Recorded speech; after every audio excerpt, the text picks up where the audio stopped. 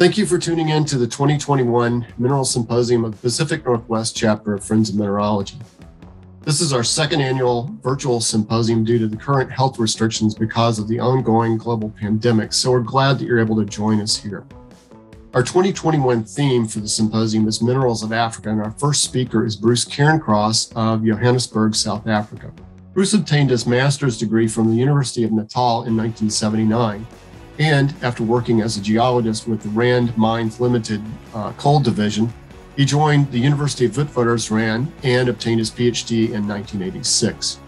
He then joined the Rand Afrikaans University, RAU, Geology Department, where he served as the head of the department for 14 years from 2003 to 2016, during which time RAU merged with the Witwatersrand Technikon to form the University of Johannesburg.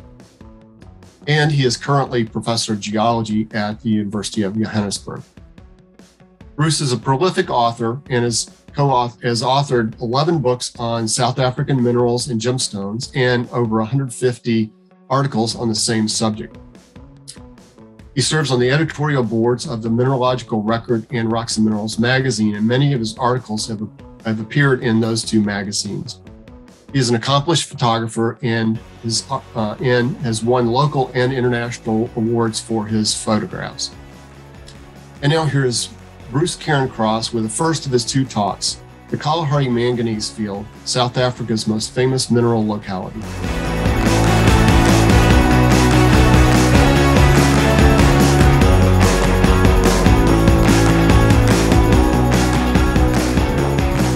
Thanks, Julian, for that introduction. I appreciate it. And it's a great pleasure for me to be able to speak today on South Africa's greatest locality for minerals. I think that is unquestionable. We do have other interesting deposits here, but the Kalahari Manganese Field is certainly the prime locality, and I look forward to giving my talk to you today. Thank you. Okay, the Kalahari Manganese Field, South Africa's most famous mineral locality. As I said, I believe that to be true. Certainly the greatest variety of minerals have come from the Kalahari Manganese Field. And there are also some other famous aspects about this deposit of manganese, which I'll also be talking about during the course of my presentation. I would like to, however, before we get into it, acknowledge certain people and organizations, because this isn't a sole job, so to speak. It's a joint effort. And firstly, ASOR, which is Associated Ore, and ASMANG, Associated Manganese, and the chairman of ASOR, Mr. Desmond Sacco, I'd like to thank him. My fellow academics, Professors Nick Bierkus and Jens Gutsma, who are the experts on the geology and the genesis of the Kalahari Manganese Field, and their postgraduate students. And then my good friend Paul Ballier, who during the early 2000s had a contract to mine for minerals at the Nchwaning mine. And I'll be showing you some of the specimens that he produced. And then also some of the other collectors and the museums who have allowed me to photograph their specimens. I'm indebted to all of these people. And then, as it also forms part of my research, the funding agencies, SAMIRA, which is the Department of Science and Innovation National Research Foundation Center of Excellence, and the National Research Foundation as well. I'd like to acknowledge those for my funding for part of my research. Okay, so the structure of my talk, I'd like to give a brief history of the Kalahari Manganese Field, how it was discovered and when. And then just very briefly talk about the geology, which is quite complex. And then because of the time frame, we can't do an A to Z of all the minerals. So I thought I would focus on some of the iconic things, rhodochrosite, and then I've got others, which I'll be showing. And then in the last 20 years, in the 21st century, speak a little bit about the shigeite and the olmite, and then just a couple of the type locality species. So that's the route we're going to take. So first of all, where is the Kalahari Manganese Field? Here's a Google Earth image of South Africa. There's a scale bar here, 500 kilometers. Here's Pretoria and Johannesburg. So about 650 kilometers to the west-southwest of Johannesburg is where the manganese fields are located. So they are here. It's in what's called the Northern Cape province and just south of Botswana. And it's basically a fairly semi-arid climate, although there is obviously rainfall in the area. So that's the locality. So some very brief history. There is very little outcrop in the Kalahari Manganese Field area at all. So it's quite interesting how these deposits were originally discovered, as most of them are beneath the cover of the Kalahari sand. So in the early 1900s, some of the geologists working for the South African Geological Survey were mapping in the area, notably Rogers, and he was the first to recognize and to see the manganese deposits at Black Rock. Now, Black Rock is the only outcrop in the Kalahari Manganese Field on surface, and it's a small hill, black for obvious reasons, manganese and iron ore. And if it wasn't for that outcrop, there probably would be a very different history to the development of these deposits. But nonetheless, he mapped these, although at the time there wasn't any demand for manganese. And then for the next 20 odd years, various other reports were done because there's also iron ore in the area. And more reports were written by some notable geologists, Schoen and Hall and others. But it wasn't until the late 1920s when a young Italian geologist, mining engineer, Guido Sacco, came to South Africa seeking his fortune. And as part of his work as a geologist, mining engineer, he recognized the potential of some of these deposits in the Northern Cape. And to the south of the Kalahari Manganese Field is what has been called the Posmasburg field. And that's also manganese iron deposits. And Guido Sacco formed a company, Gloucester Manganese Mines, in that area and started the mining there. And it was in 1940 when further to the north, which is in the Kalahari area, Kalahari Manganese Fields, they opened up the Black Rock mine and Assmang was formed. So Guido Sacco, the father of the current chairman of ASO, Desmond Sacco, played a pivotal role in the discovery of these deposits. And again, Black Rock, the outcrop, was critical because that's where you can actually see these economic beds exposed on surface. From a specimen standpoint, history of discovery, the first rhodochrosites were found in the early 1960s, and they came from the Hotazel mine. And now that's a bit of a play on words for hot as hell because it can get very hot in the area. But so the first ones came from that mine, the open cast mine, but not in great abundance. And then a year later, in the southern part of the manganese field, and I'll show you a map in a while, the Mamatwan open cast mine was opened by a company, Symposium, South African Manganese Corporation. And then 8 years after that, the other company, Assmang, Associated Manganese, opened the Nchwaning 1 mine. And Symposium, the opposition company, right next door to Nchwaning, the year later, in 73, opened the Wessels mine. And these two mine names, I think, are familiar to mineral collectors. And then the Nchwaning 2 mine was opened by Assmang. And in 2003-04, the opening of the Nchwaning 3 shaft took place, the Assmang, also one of the Assmang mines. Now, you'll notice that up till this stage, there's virtually only two players in the game, Symposium and Assmang. And that is the case. But with the new political dispensation that came to South Africa in 1994, 10 years later, a new Minerals Act was passed where all the mineral rights reverted to the state.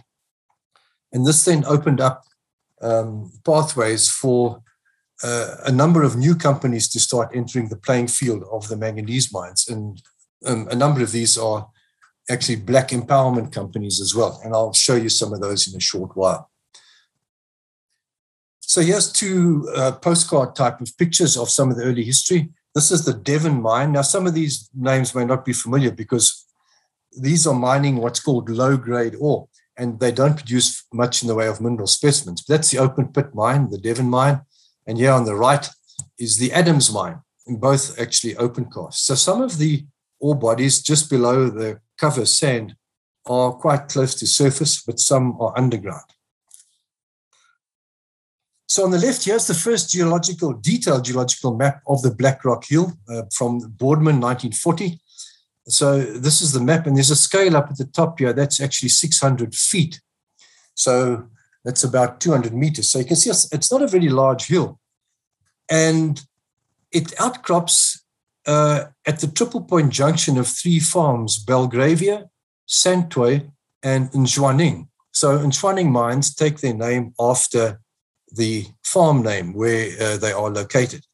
And in fact, the trig beacon on the hill is right at the triple point of these three farms. So that's the first geological map.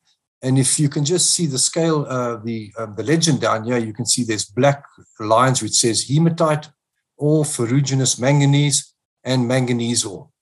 So the Black Rock mine was actually an incline shaft coming in the side of the hill here. So the next slide is going to be a view at ground level looking towards the hill here. So at the top is a historical shot of the Black Rock Hill here in the distance. So you can see it's not big. Here's a farm in the foreground. This is pre-World War II. And here's a photograph I took a few years ago of exactly the same view. Except now you can see there are some openings in the side of Black Rock, and that's where the declines were going in of the Black Rock mine. So if we're looking at some history, and this is quite a busy slide, but I'd just like to explain, it shows the opening of the various mines over time and the companies who own them and whether they are open pit or not. So here is the timescale from 1935 up until just after 2015. Not much has changed up to now. These grey dots show that it's an open pit mine, and the black squares are underground. So you'll see some, like Hotazel here, was both open pit and then went underground, whereas some here are only actually underground. And again, if you look at the company names, Assmang Samancor 1, this is all pre-2004. And then here, we start seeing the appearance of some of the other companies, UMK, Kalahari, GP, Natal, etc., who are now active in the manganese fields. From a mineral standpoint, the names that are familiar are Hotazel mine, Nchwaning 1 and Wessels, Nchwaning 2 and Nchwaning 3. Now, and you can see the time that they opened. So here's the Hotazel mine opening here, sort of in the late 1950s, and here's Nchwaning 1, as I said, in the early 1970s. And the other thing to notice is the color of these lines. That's referring to low grade, the blue line, and high grade ore, the red line, because there's two different types of ore in the manganese field. And obviously, just by their notation, the mines would like to go for high grade ore. And I'm going to talk a little bit about that. So at the moment, from 1940 up until 2 years ago, 22 mines operating in the area. And that may still be, give or take, one operation, the current scenario. So now what's this about low grade and high grade ore? Because that ties directly into the mines and into our minerals that we are interested in. So if you look at the manganese ore, low grade ore has got 30 to 38 weight% manganese metal in it. Now you'll see this is called primary sedimentary Mamatwan type ore. That's named after the Mamatwan open cast mine. The high grade ore, which is called the Wessels type after the Wessels mine, 42 to 60 weight% manganese metal. So obviously, if you're mining, that's what you would like to get, because although the low grade ore is ironed, is mined, you obviously need to move more tons to get the metal percentage.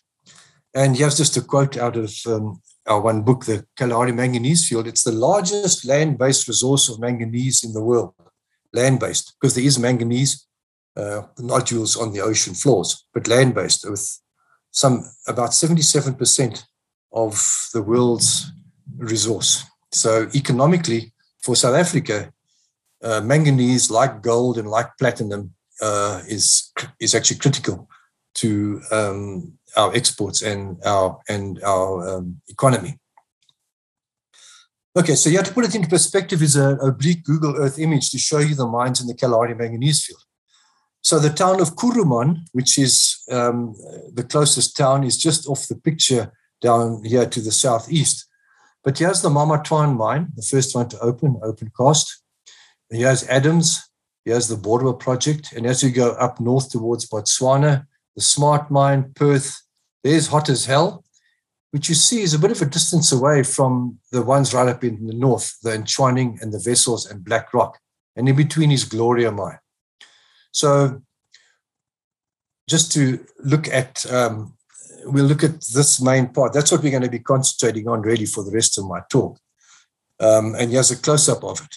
So you can see here's Nchwaning 1 and 2, and here's Nchwaning 3, Black Rock, there's that hill there, and there's the Wessels mine. So the decline for Nchwaning 1 is just in this corner over here, where there's a decline where you go down. The shaft here is for Nchwaning 2, and then there's another shaft for Nchwaning 3. And there's a decline from Nchwaning surface, from Nchwaning 2 surface here that goes down underground, and that connects then with Nchwaning 3. So here's a photo a couple of years ago of the Mamatwan mine, open cast mine, mining low-grade ore. Now, it's interesting because a while ago, we had a series of commemorative stamps in South Africa that commemorated the important economic geology deposits that we have here, gold, diamonds, manganese.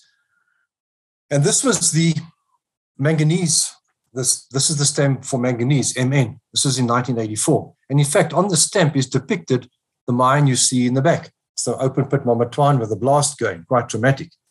And in the foreground is manganite. But now those of you who know Kalahari Manganese Field manganite and manganite from Ilfeld in Germany should see there's a bit of a problem here, because the artist obviously went to some book and found and searched for manganite and found a picture, and he painted it onto his stamp. But of course, that's not Kalahari Manganese Field manganite specimen. That's one from Germany. So that's a bit of a philatelic oxymoron, if you like. It was quite funny when it came out. Of course, only geologists and mineralogists would know that. All right, here's the road going from Kuruman up to Hotazel. And as you can see, it's rather flat, very little outcrop. There is some off to the left, but that doesn't have too much to do with the manganese field. So rather flat terrain in this Kalahari area. It's not always hot and dry. Here's a photo Paul Ballier took in 2008 with torrential rain. That's the headgear of Nchwaning 2 through the pouring rain. So it's not always as dry as a desert, but it can get exceptionally hot there, over 45 degrees in the summer. So here's an aerial photograph of Black Rock that I took when we were doing the field work for our second book.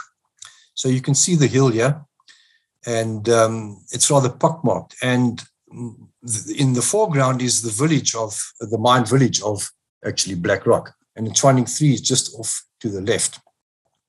So my next slide is going to be taken down this decline, this adit here, where you go down and have a look at the old workings, because the Black Rock mine has been closed for a long time. So here is a view of that. And these are the supporting pillars you can see underground. And without a person for scale, you wouldn't realize the enormity of these. There's a man down there for scale. These absolutely enormous pillars that are left holding up. Notice the steep dip of the strata, and I'll show you in the geology why that is in a short while. So this is the old Black Rock mine, closed. So this is the Nchwaning 2 mine headgear with some of the conveyor belts handling the ore. And Nchwaning, the farm name, well, one of the type species is Nchwaningite. It's this manganese silicate, and it's quite small, these sort of fibrous puff balls of Nchwaningite. So that's the Nchwaning mine. That's the Wessels mine right next door. Now, it was owned by Symantec and then by South 32, and so the two different companies own the mines. But underground, they mine the identical ore body. It's only on surface that there are two different organizations involved. So that's the Wessels mine with its headgear. And that is the Wessels site, which is the type mineral named after Wessels mine, where it comes from. And it's strontium copper silicate, and it occurs in the suilite assemblage of minerals. So those are some of the mines. So let's look briefly at some of the geology. It's my colleagues Gutsma and Nick Bierkes, and as I said, their students, they are the main players in this. But I'd just like to show you some of it and also explain why we get the minerals we do because of the geology. And just on this map in the background, you can see there's this Black Ridge thrust over here. That's very important, and I'll show you that in a while. All right. It looks busy, but I'll explain. Here's a vertical column through the succession that contains the manganese. There's a scale, so that's 20 meters. It's quite simple. There's a central part which is called the Hotazel Formation, and it's underlain by a volcanic succession called the Ongeluk lavas, unlucky lavas, and it's overlain by dolomite and limestone, which is called the Mooi Draai. There's a lot of Afrikaans names here. Mooi Draai, which literally means pretty turn. So underlain by volcanics, overlain by a dolomitic succession. And in the middle are the chemical sediments of the Hotazel Formation. And on the right-hand side here are all the different types of rocks, depending on their composition. And there are a variety of names: hematite, lutite, brownite, lutite, etc. So I've just put a picture on either side. Each of these is a piece of polished drill core, just to show you some of what these different rocks actually, what they look like. So, for example, here's the jasperite, here's a braunite lutite, which is another word for a mudstone rich in braunite. Here's the iron formation, which is basically hematite and some jasper. So those are what the rocks actually, what they look like. If you look at the manganese, there are 3 manganese beds or units. There's this MN1, which is the thickest one, and that's the main ore body that's mined. And then there are 2 thinner ones above that may or may not be mined in the future. It depends. But Nchwaning and Wessels and all the other mines mine this lower unit that you see down here. Okay, so here's the important thing: structure, the structural evolution of this deposit. So this is a cross-section from east to west. So from that Nchwaning 1 mine, which is over here, the decline going all the way across here to Black Rock. There's the Black Rock Hill. So the red here is the continuous Hotazel Formation that would, at the time of its formation, been continuous layers like icing in a cake, but now has been structurally disturbed by 2 structural events. And the one are normal faults, where we have downthrow into these deeper graben structures, and notice the scale, that's 500 meters, and that's a kilometer. So we're looking at several kilometers here. So there are these normal faults, but then over in the west, due to compressional tectonics, when the ancient craton of South Africa collided with a more westerly craton, thrust faults developed, and parts of the Hotazel Formation were thrust up under this tremendous pressure, this tectonic pressure, to form these slices or slivers that we now see on surface. And that is the outcrop of the Black Rock Hill. So without these thrust faults, everything would still be buried underground. And yes, perhaps in the future with geophysics or whatever, or something, drilling would have happened to actually find these deposits, but that would have only have happened much later. So this tectonic feature is critical in the early discovery of these deposits. And just while we're on this particular section, you can see I mentioned here's a decline at Nchwaning 2, which goes down and connects at the bottom of the shaft of Nchwaning 3. But essentially, and Wessels, which is just further off the picture, is mining the same ore body. So here's sort of a view. It's not quite east to west, but I'm standing, there's the beacon at the triple point of the 3 farms, and I'm standing here towards, having a look towards the east. So there's Nchwaning 3 headgear. There in the distance is, beyond the sand dump, in the distance is Nchwaning 2, and there is the Wessels mine, and here is the Black Rock Hill. Okay, that high-grade ore and low-grade ore. this map, the details aren't really critical, but it's just showing all of the farms and actually showing the post-2004 players involved. Down here, you see the different companies.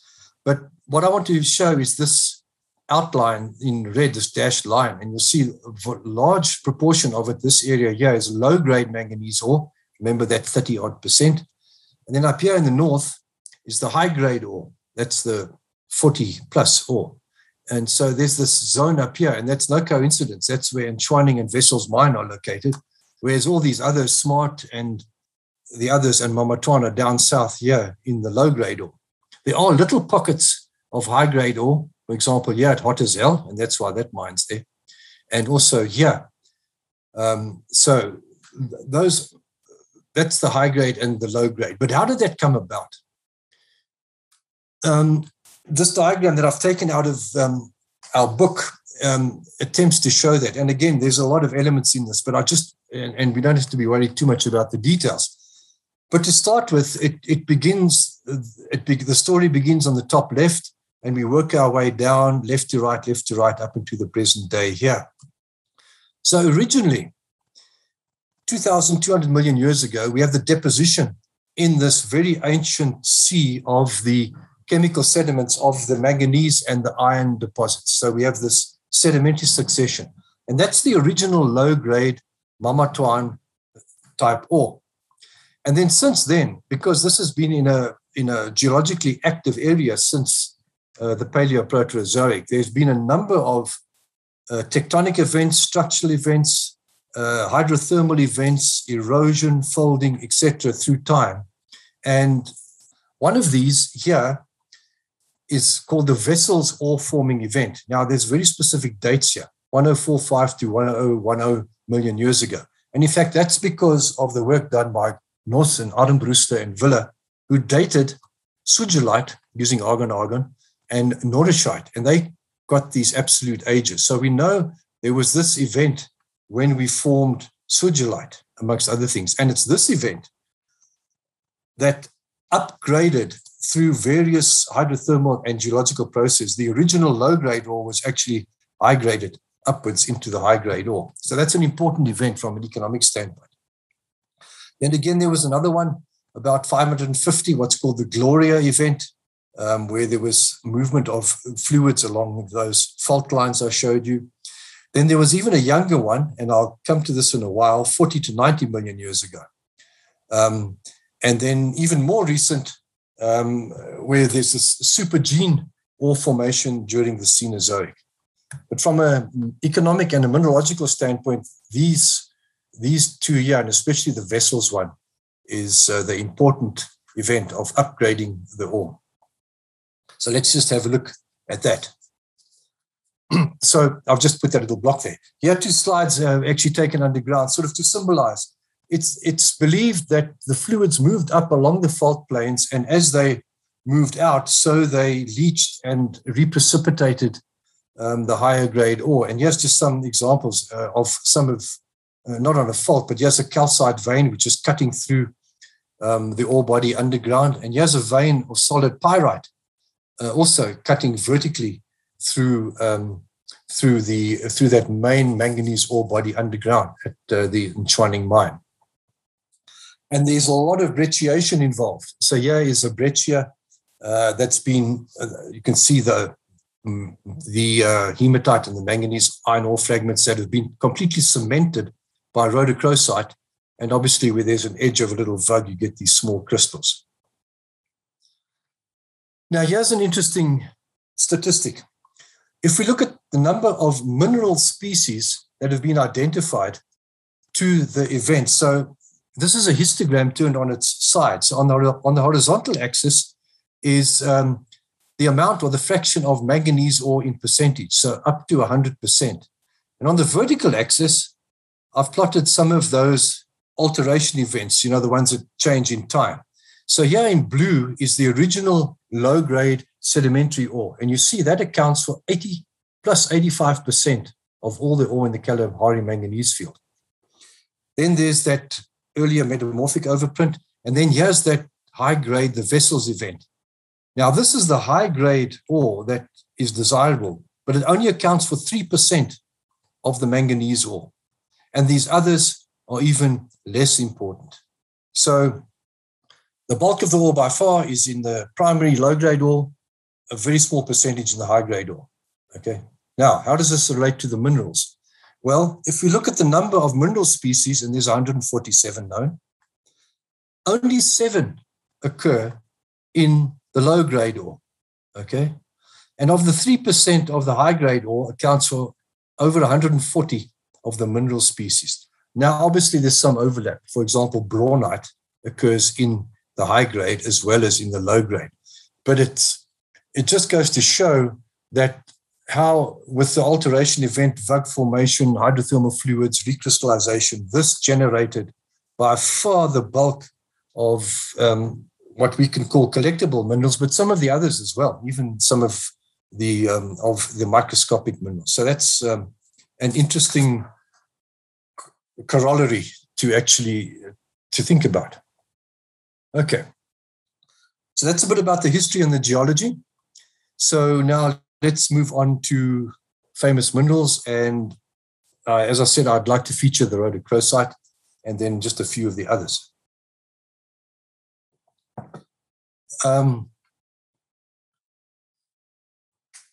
The Kalahari Manganese Field rhodochrosite needs no introduction.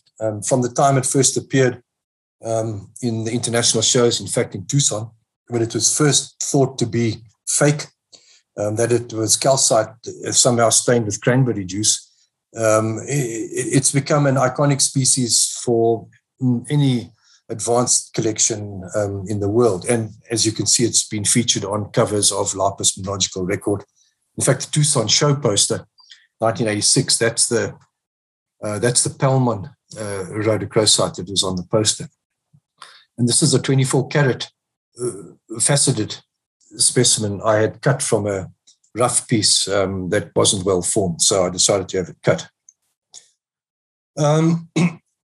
In Peter Bancroft's Gem and Crystal Treasures book, which is published in 1984, he features the Kalahari Manganese Field, and he quotes an interview he had with who he calls then the mine director in his book.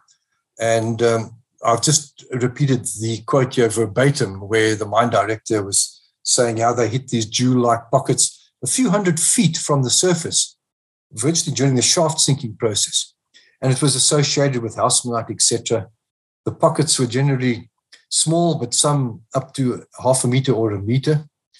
And the largest recovered specimen weighed over 100 kilograms and is in the Pretoria Museum in South Africa. And in fact, that is it. I went to Pretoria Museum and I took a picture of it. So that's quite a large piece. It's about 45 centimeters, and it certainly weighs. It's on this manganese ore, and it is over 100 kilos. Here is one of the early Hotazel specimens from the 1960s, and it's gypsum with this sort of druzy rhodochrosite. It's very atypical to what was to come later from Nchwaning 1. So that is a Hotazel early specimen. And here is another one, which also is from Hotazel and was acquired from the miner, a retired miner who worked at the mine. He didn't work at Nchwaning. He was working for Samancor. So, and this does look a little bit like the later ones to come from from Nchwaning 1. And these are, yes, just a montage of some of the Kalahari Manganese Field rhodochrosites. And I believe what makes them appealing to collectors, apart from the color, is the great diversity of habits and shapes and forms. From on the left here, what's called the wheat sheaf, you can see here, and on the right, spheres, perfect spheres of rhodochrosite, these dog's tooth, etc. So you can have a rhodochrosite in your collection, but you may only have one type, and that's often what makes the challenge, is trying to get all of the different varieties, especially in this day and age. It's because these don't come out like this nowadays. So here's sort of the typical 3 or rather 4 of the miniatures. These are 4 to 5 centimeters of the so-called dog's tooth, the scalenihedral, and not crystals like this, but sometimes the massive lumps, which were partly gemmy, have been faceted, like as I showed you just now, this particular 24.4 carat piece. Yeah, some more with the specimen in the background. These are 3 faceted stones. The one in the middle is actually 17 carats. And interestingly enough, these were part of a parcel acquired by the collector, and they were cut by rock courier at the time. It was either the late 1970s, I think I was told. There's a large specimen, it's 8 centimeters, a cluster, with small specks of manganite, the very common associate, and with like snow caps of calcite, very druzy calcite. And I think perhaps it would have been more thickly coated, and perhaps this has been mechanically, very carefully actually picked off. There's been some attempts to remove the calcite off these with acid, and it's not an easy job, and it's very easy because obviously both are carbonates, that the rhoda underneath can be damaged and etched. This is, it looks like the Hotazel one, but this is a 16 centimeter from Nchwaning one. And it's like the wheat sheath, but it doesn't have the pink core in the middle. It's all gemmy and red on the black manganite, very typical of these. I think I forgot to mention that they were collected during those early stages of the mine during the mid-1970s. That's when the bulk came out. So here's another type. It's got the core of the gemmy red. This is, again, a 20 centimeter specimen, but then it's overgrown by the pink. And it's almost like a collar form, almost like a broccoli type of rhodochrosite. Then this big piece, 31 centimeters, and it's actually the wheat sheaf habit, which are tightly packed together. And it's one of the largest that I've seen. And again, on the manganite. All of these that I'm showing you are in private collections. This was a type that came out once. It's rare, and in my caption, I've got 2 generations. It's essentially, it's not easy to see here, but if one looks up close, there is the dog's tooth, the scalena hedral, and then it's overgrown by a second later generation with the pinicoidal or flat termination. And the second overgrowth is a bit lighter. So sometimes you can see the phantoms of the earlier form inside. And there were not many of these found. And this is an 11 centimeter specimen. And then here are 2 giants of the rhodos. The Munich 2012 show had Africa as its theme. And I took this picture in the display case showing the Wessels Limited corporate specimen, 25 by 30 centimeters, here on the left. And on the right, the very famous snail. So from this same exhibition, I actually took a close-up of it because it's probably taking coals to Newcastle. I'm sure you've all seen this, but this is the snail which is in Bill Larson's collection. It was when he last gave his talk that I heard, and it's truly spectacular. It virtually glows in the dark. So those are rhodochrosites, which I think are familiar, but there are some other types or habits that I'd just quickly like to show you. The one type are these spheroidal or perfect spheres of usually pink rhodochrosite. The previous one, the snail, is the gemmy red, which has got terminations on it, but these are quite smooth. So this is a 12 centimeter specimen on manganite collected in 1978. Then there's this specimen. I actually took this photo at the Tucson show in 1993 in a dealer's showcase. I can't remember who it was. But I took the picture of these. They're like 2 soft marshmallows that are touching. Someone said it looks like they are kissing. And obviously from Nchwaning. And I noticed that in our Nchwaning article that I'll show you in a short while in the Mineralogical record, that Wendell Wilson actually featured this piece, the exact same piece, and I saw in the caption it was credited to Caroline Manchester. But this I took in 1993. And here's another one at the Munich show in 2006. Perfectly trimmed, perfect sphere. That's a bit larger than a golf ball in size. Then there's this rather strange, almost like a mushroom, which in fact there's like a stem underneath, sitting on this granular maybe rhodochrosite, manganocalcite, but these hemispheres rise up and they are gemmy red and they coated by tiny platelets of manganite. So that's quite an unusual form. This is an early specimen from the mid-1970s with platy pink rhodochrosite in places aggregating into like little rosettes, sitting on blue chalcedony on manganite, and that's a 7.6 centimeter specimen. Interestingly, rhombohedral rhodochrosite, for example, like the famous Colorado variety, the rhombohedral forms are rare from the Kalahari Manganese Field. And when they do occur, they tend to be like this. They are pink and opaque and usually intergrown and interlocking crystals. This is a specimen coming from the Wessels mine. Then the Shigaite zone produced some interesting rhodos. Here's a vug, 5.2 centimeters. These very elongate, extended scalenohedral, and they color zone. They go from like amber sherry color down to a pink. And it just happens to be there's a little Shigaite actually sitting in this vug.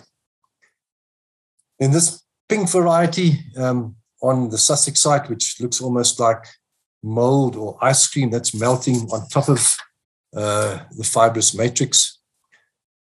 These curved vermiform, looking almost like the well-known horse saddle dolomite crystals.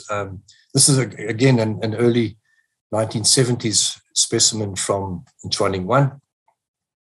And this little chimney, it could be some sort of a pseudomorph, I don't know. It's a thumbnail. It's only 2.8 centimeters, but it's a hollow tube actually capped on top from Nchwaning-2. And even smaller still, but interesting nonetheless, here's what appears to be almost like a farden of rhodo. The entire field of view is only 1.3 centimeters, but it's an interesting tiny piece.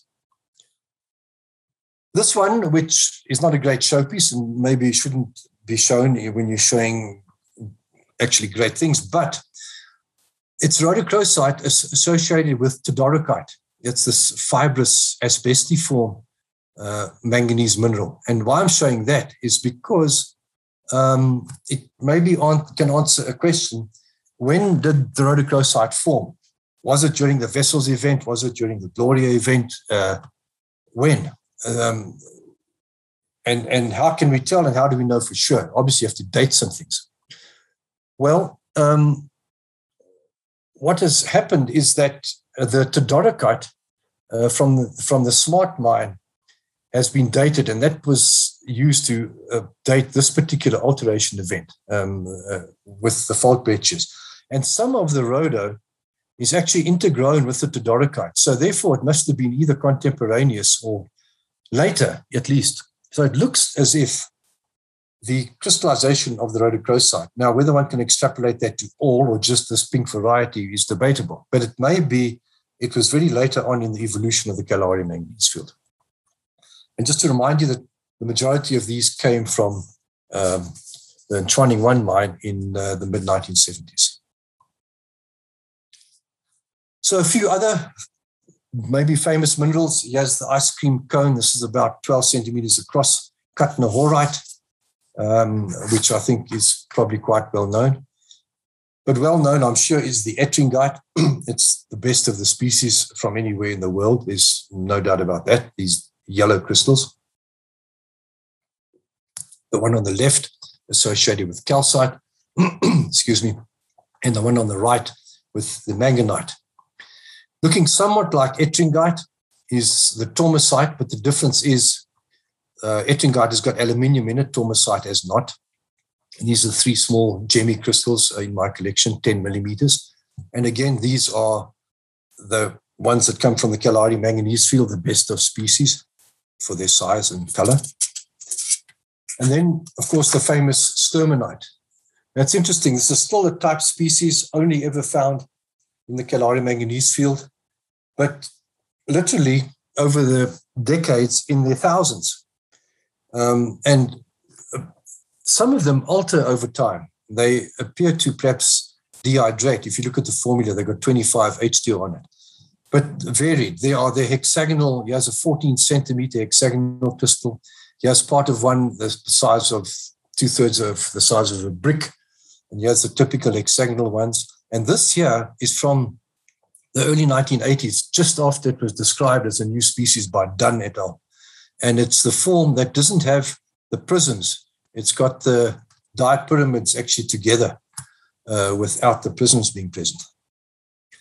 Haussmannite, as I said earlier, with the postage stamp, this is the Kalahari Haussmannite, and it's not anything like the ones that Botha showed on the stamp, but these pagoda, highly lustrous Haussmannite crystals, largest ones up to 15 centimeters on edge, sometimes associated with beautiful orangey red androdite garnet, or like down here, pink datalite. Then hematite. This is the specimen of mine that Roger Dixon, the late Roger Dixon, and I featured on the cover of our very first book. These hematites came from the Wessels mine in the 1980s, and they are distinctive. They are highly lustrous, individual crystals up to the size of dinner plates, partly coated by druzy androdite, often as floaters, and associated with white barite and calcite, and very, very fine hematites. Here's another odd hematite from the Wessels mine, a one-off find. These are pseudo-hexagonal columnar hematites. This is a 12 centimeter specimen, and also associated with, like the other find earlier, with the druzy androdite, the red calcite, and interestingly, tiny balls of strontianite that fluoresce under ultraviolet light. Kutnohorite. Here's a 21 centimeter specimen that some people who have seen it say it looks just like an orchid, which actually probably is a fairly good comparison. Then innersite has come out periodically, but the best by far were the one of find in the Wessels mine, of which this is a small piece, showing these absolutely gemmy bladed crystals associated with snow white sprays of natrolite. These were truly spectacular, and the color, that's true color. There were others that came out from Nchwaning, more needle-like and more like cinnamon brown. And then prehnite, interestingly, not like the green prehnite from Gobobose, but this orange prehnite that we've analyzed, and it carries about 0.48% manganese oxide, which we believe is giving the orange color to the prehnite. This again was a one-off find. It's interesting, the minerals of the Kalahari Manganese Field, not the calcites, etc., but some of these things like the hematites, not the hematites, I beg your pardon, the prehnites are found once and they never found again to date. It's like a one-off find, which is kind of interesting. Celestine, these are from Nchwaning 3, collected by Paul Ballier when he was mining there under contract, a 17 centimeter spray on matrix. These are interesting.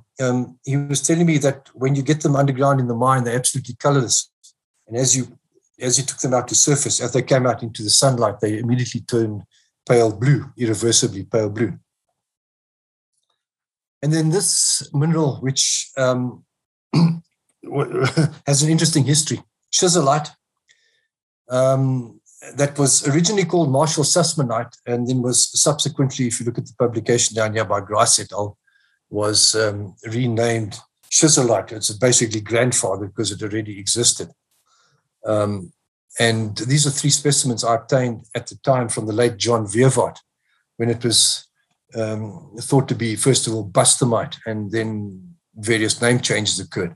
But what I found intriguing was the information that was given for the labeling, that these came from both the Nchwaning mine and the Wessels mine simultaneously at the same time. So from the 2 different mining operations.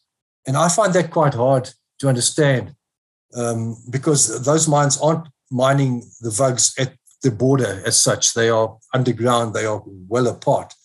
So it seemed a bit odd to me. And I often wondered in retrospect whether it was some disinformation to try and hide the exact locality. But anyway, schizolite, and I think these are probably some of the best of the species as well. And then obviously sugilite, the massive sugilite, which is polished into all sorts of objets d'art, Here's a piece of sugilite with the interbedded hematite showing some of the deformation. Sugilite crystals, extremely rare. They did occur, though. Getting the color right on a photograph, whether digitally or film, is a nightmare. These are more or less true.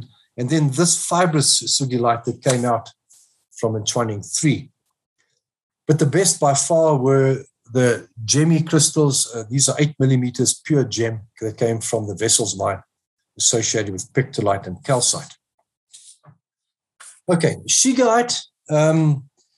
During Paul Ballier's time of mining for specimens during the early 2000s, he mined some shigaite, and it had come out before, but some of the better ones came out through his efforts. And this is on the cover of Minrek, and here's one for that was in German that we published in the Lapis, Jens Gutzmann. Shigaite has been known since 1993. This particular specimen is one of those old historic ones.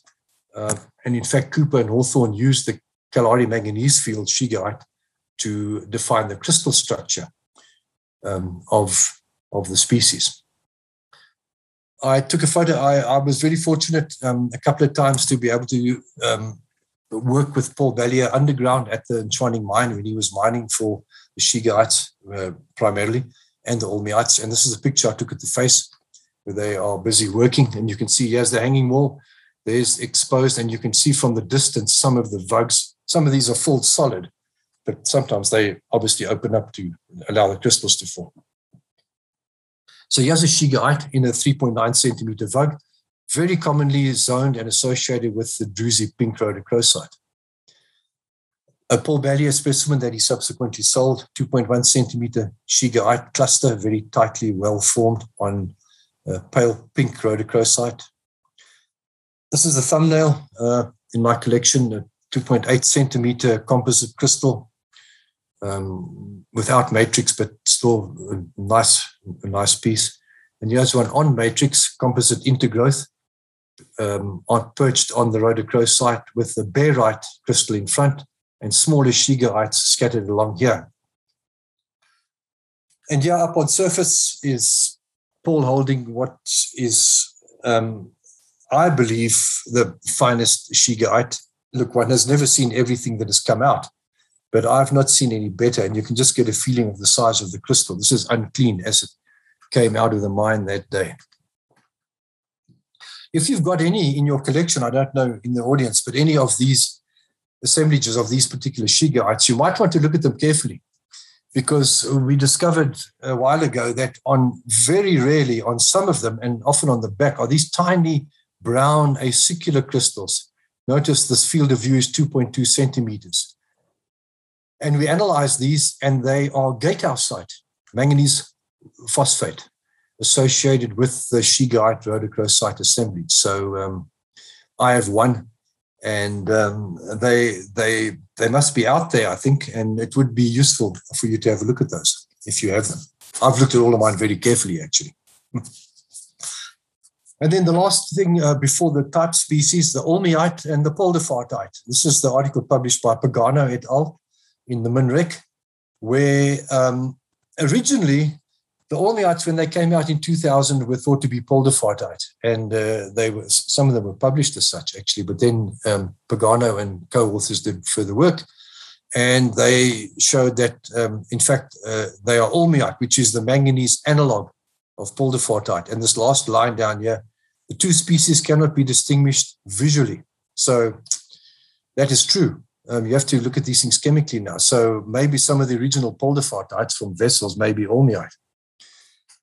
And again, some of the best olmiites came out through Paul's efforts underground. And here he is at the face. This happens to be at the shigaite face with you can see some of the cavities here. But the olmiite was interesting. I've got a few slides to show you underground. Here you can see some of the cavities. There's a G-pick for scale, and you see the spherical aggregates of olmiite in situ. Yeah, that's the cream-colored spheres. Here again for scale. And what's interesting, here are two cavities, one above the other, and there are these sort of browny, gemmy spheres above, and immediately below in this cavity are the more individual brown, chocolate brown crystals. So within very close proximity, there are different forms in the same face. These are some of the gemmy. This is about 8 centimeters, 10 centimeters gemmy olmite with bultfonteинite and little tiny sprays of the celestine. Now you can imagine this is in solid manganese ore, and it's not easy to extract these without damage or perfectly. So I'd just like to quickly show you the great variety of olmite, which still, I think there's one reported locality elsewhere in the world. I can't remember exactly where it was, but the bulk by far still pertain to the Kalahari. So here's like a bow tie, cream colored. This is very typical of the early ones. Here's a sphere on matrix, a 4 centimeter olmite sphere, and that's the true color. Some of these approach the red-pink color of rhodochrosite, very rarely. Here's 4 together. This one is bigger than a cricket ball, 8 centimeters diameter. There's a very gemmy one with bultfonteинite. Here's chocolate brown olmite. It's actually brown and overgrown by a thin coating of transparent olmite. Here is a color zoned, again, with some almost like eyes on the points, 6 centimeters. And these crystals, which Paul mined, very, very nice composite crystals on matrix, a 4 centimeter crystal. And then these that are nestling within calcite, also from a single pocket. And this association, 14 centimeters across of olmite, also, which is nestling within the light blue, the celestine. So that's the schegeite and the olmite from the basically 2004 until about 2008, I think, was when he was at the mine. Now, there are 28, these are the final things, the 28 type locality species, which I'm not going to show you as of late September. But I thought, as this is an African symposium, maybe I'd show you the few that actually pertain to people in South Africa. And the first of these is von Betzingite, which remains iconic to the Kalahari Manganese Field, the Wessels mine, not found anywhere else to date. Ludwig van Betzing here is a medical doctor retired in Kimberley, after whom the mineral is named. He acquired it and he recognized it as being something different, and he sent it across, and Dye and Harlow then published it as a new species. And in fact, Ludwig van Betzing has been instrumental in discovering several of the type locality species and of providing material to the researchers overseas who have then actually described them. Well, here's my namesake, if you like, Cairncross site. And in fact, I'm showing it also because Ludwig van Betzing discovered it. He was collecting years ago on the old dumps at Hotazel, and he found this specimen, which looks a bit like white brucite. And it was on dumped material that was dumped at Hotazel mine, but that had been transported there from the Wessels mine. He managed to establish that. And he saw it looked a bit different. And so he provided material to the researchers overseas, to Giester et al., and it became a new type species for the Kalahari. Then Colin Owensite, the barium copper silicate, one of the sugilite associated species. Colin Owen, deceased last year, but he was a mineral dealer living in Somerset West who had the original type material, who provided it. And then more recently, 2015, Tanya Yakawite, which was described by Yang, and it's named after the husband and wife team, mineral dealers who again have provided specimens to the collecting community worldwide, Tanya and Jaco van Nieuwenhuizen.